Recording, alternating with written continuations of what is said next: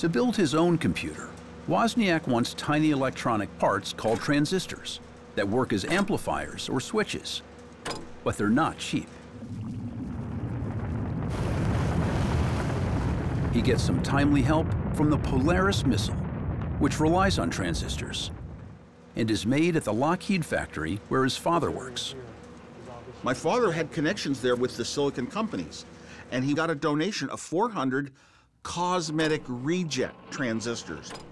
Parts that enable the precocious 8th grader to get his start. And if I hadn't been here in Silicon Valley, it just wouldn't have happened. I would have been reading about things in magazines, maybe educating myself, maybe knowing how to do it, but I was really close to the source. Wozniak's friend from nearby Los Altos, Steve Jobs, also learns electronics from his dad, Paul Jobs, a machinist. Jobs spends his free time with Wozniak, talking about their favorite subject, computers. In 1975, they joined the Homebrew Computer Club, a magnet for electronics obsessives.